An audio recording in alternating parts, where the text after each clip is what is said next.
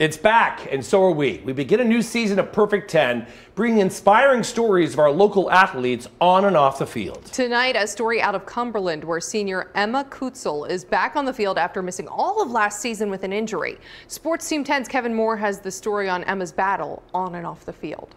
I wish I could have contributed in some way, but I'm still so proud of them. Emma Kucal has dominated ever since her first steps on a soccer pitch. But last year, Emma was forced to contribute in a different way following a season-ending injury. It was heartbreaking. I was definitely feeling my best at the time.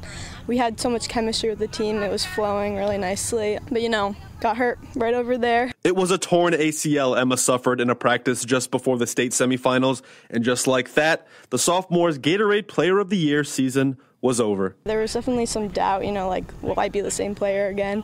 But I had a lot of coaches, doctors, family that were reassuring me, helping me through it. It was a bumpy road for Emma during her junior year. The Clippers won their first ever state championship, but with her body not ready, Emma was forced to go from the star player to star supporter. Talking to my club coach last year, and he was asking me about it, and I was just I wish I could have contributed in some way, but I'm still so proud of them, and I'm so lucky to have gotten that ring.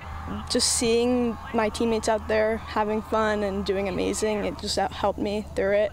Now fully healthy, Emma has a bright future on and off the field. After this season, Emma will attend the University of New Hampshire on a soccer scholarship. And in the classroom, Emma is turning her ACL injury into a possible career move as a physical therapist.